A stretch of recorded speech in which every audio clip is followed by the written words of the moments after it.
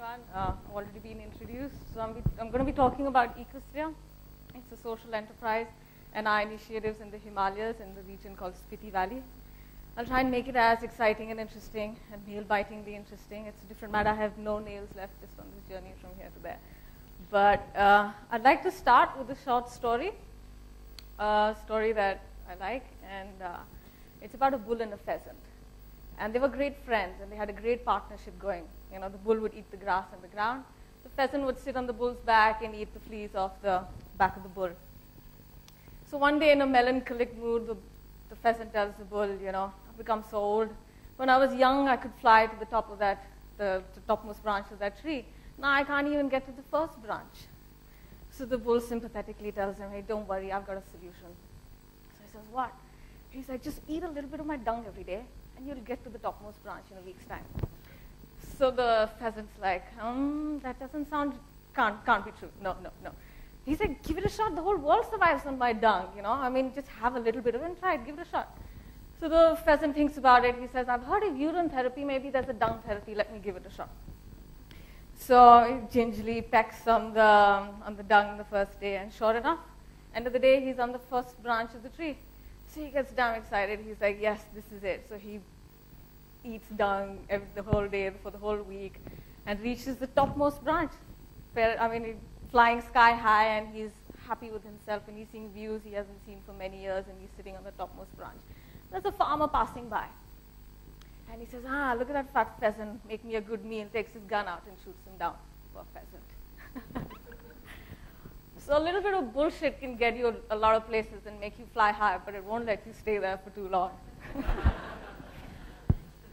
So on that note, let's fly to the Himalayas and cross the Himalayas and get into the Spiti Valley. Unfortunately, one still can't fly there, except on the wings of your imagination. The only way to get to Spiti is on a heart-wrenching, awe-inspiring, the slide has to come here. Come.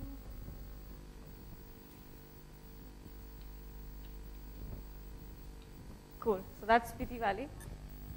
And that's the road. So yeah, it is a heart-wrenching, nail-biting road to Spiti. And 10 hours from Manali if you're lucky and you don't come across a landslide like that. And for people who don't know where Spiti is, it's good. It's right on the border of Tibet and Ladakh, and it shares similar landscape and cultures to both the neighbors, Tibet and Ladakh. It's got awesome landscapes, diverse flora, fauna, a Buddhist community of little over 11,000 people living in villages that get cut off for 6 months of the year, and that's why I come down. And it's a cold desert, and the main source of income is from agriculture, which is one crop a year, which is again very, very dependent on climate, and the erratic shifts in climate play havoc with it. So economies are completely dependent on the climate. So at Ecosphere, what we try and do is that we have a three-pronged approach. We work on looking at conservation of the region's natural and cultural environment. We also look at how we can create alternate cash-based livelihoods for local communities. And then we look at how we can link the two to try and enable a more sustainable development of the region. So in simple language, we basically use money and economics as a means to an end, and the end basically being a more harmonious and a balanced development, which also values the environment and the cultural and the natural environment of the area. It's heavy words, and very, very difficult to achieve, especially in the current market economy where we value consumerism and competition, and there's very little space for things like cooperation and coexistence. Anyhow, that's a different debate altogether, and so I'll cut the bullshit and get to what we do at Ecosphere. So we started 10 years ago and working in the Spiti Valley, and we started with the wonderberry, which is a boon for the environment of the cold desert because it's soil binding, and so it prevents soil erosion, it fixes nitrogen, improves fertility of the soil. And sea buckthorn, the more thorny name for this bush, for this berry, is also a boon for one's health because it's packed with vitamins and minerals and you name it, all your omega oils. So it's antioxidant, and it's anti-aging, anti-cancer, anti-inflammation, anti-greed. Sorry, it's not that. But apart from that, it's everything else. But so we've at Ecosphere developed a bunch of products under the banner of setting. And setting, incidentally, means blessings for a long life. So the idea being when you consume sering, not only do you get blessed with a long life, but it also gives a long life for the ecology of the region. Ecosphere then moved and shifted its journey to look at how we could look at the growing number of travelers coming into Spiti Valley. And because Spiti only opened up to the outside world about in the mid-90s, literally even Indians going there needed permits. So we looked at the obvious, how could monies go down, more monies go down to local communities. We also looked at how the money being generated could look at addressing issues, conservation issues like fading cultural heritage or cultural knowledge and identity, how we could look at addressing human-wildlife conflicts through tourism, how we could look at the rapidly depleting geological heritage.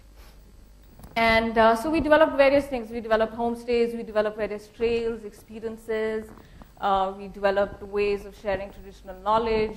We looked at ways of life, how one could become, say, a monk and stay in the monastery. So different things, and looking at how basically we could provide monies to local communities and hence a means, an incentive for them to look at valuing their own culture and also how they could, an incentive to preserve it.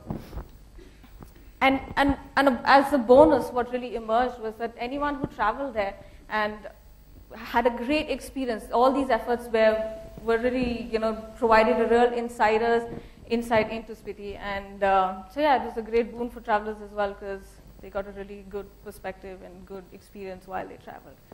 But what does one do? Because tourism, the inroads of tourism is inevitable. How do we weigh out the positives and the negatives, and how do we ensure that the positives are more and the negatives can be reduced?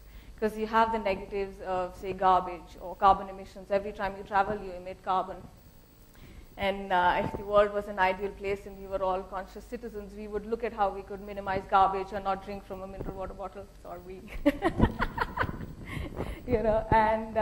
but we only live in ideals in our head, if at all. So at Ecosphere, what we decided was that we would ensure that all our trips were carbon neutral. And so what we do is we ensure that not only are our trips low carbon, but also all the carbon that is emitted is calculated carefully and then it's offset without any cost to the traveler.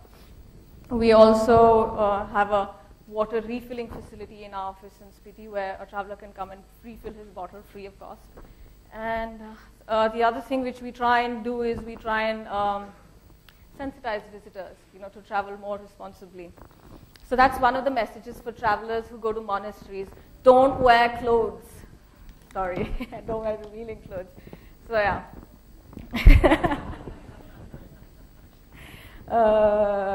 yeah. So basically what we try and do is give the traveler a choice to travel responsibly, a choice to directly and indirectly be a part of preserving the region that you travel to and leave as small a footprint as possible. So that now brings me to what is the heart and soul of Ecosphere, is our green energy initiatives. And so any monies that we generate at Ecosphere, we pump back into green energy and various other initiatives like environmental education, which I'm not going to be able to touch upon because we don't have that much of time. But like Lydia just said, it's really, really cold in the winters. Right now it's about minus 30 degrees up in Spiti Valley. So what we're experiencing now in Delhi is the summer back up in Spiti. So if anyone's feeling cold here, I hope that's some consolation. So to keep themselves warm, they burn a lot of fuel wood and dung in the winter months. And so that creates a lot of carbon emissions apart from a lot of money that the local communities spend on just buying this fuel wood. Because everything has to come in from outside. It's a cold desert.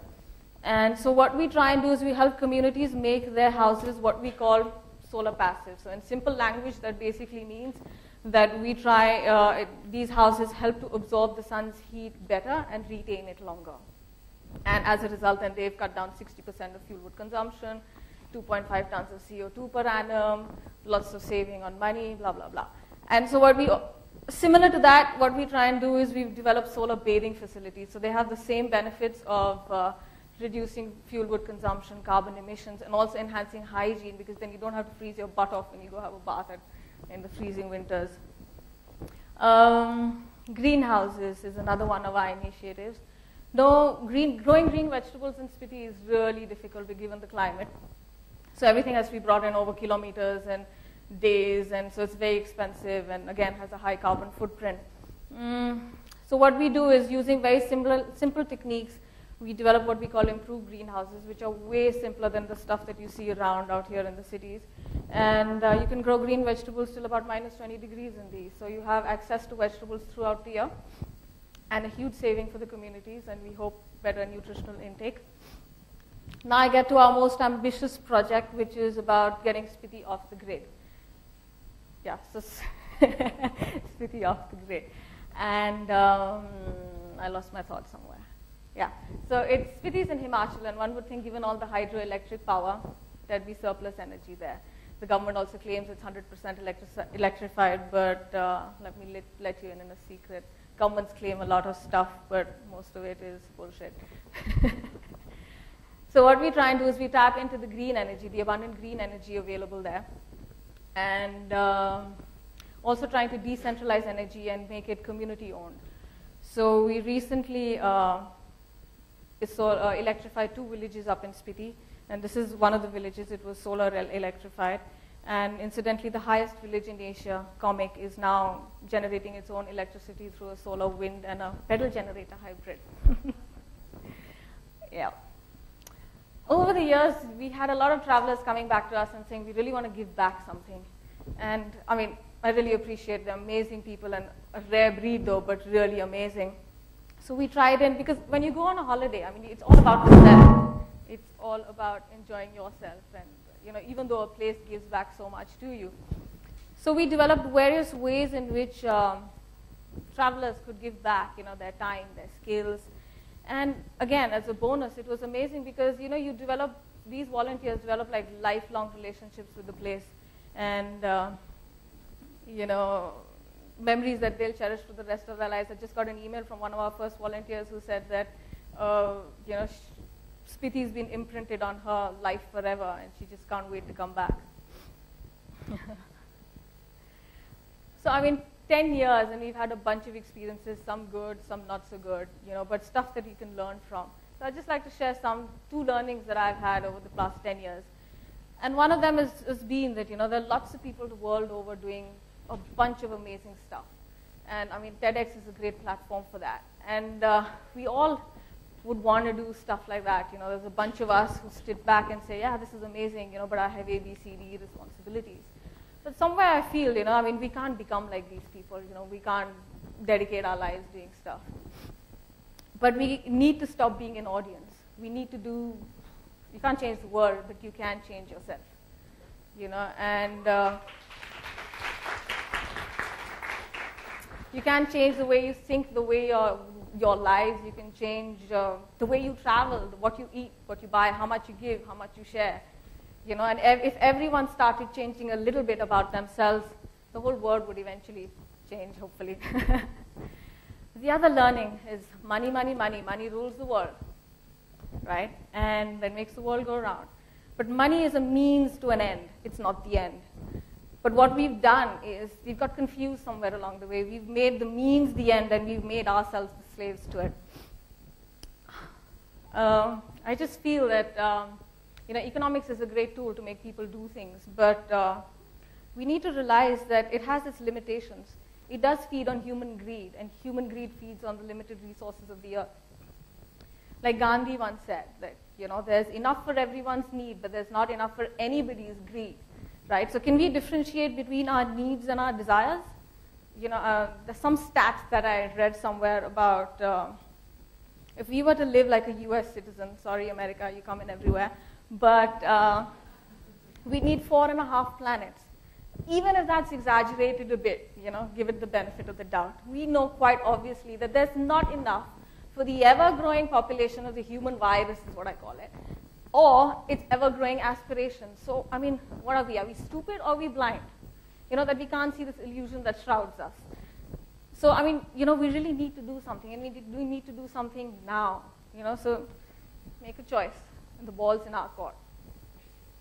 I'd just like to end with a few words that have had a huge meaning for us at Ecosphere, and that it's by one of the founders of Ecosphere. Age of man blessed by death.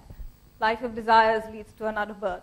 To sacrifice the times for Mother Earth is to rise above this life of misery and mirth. Thank you.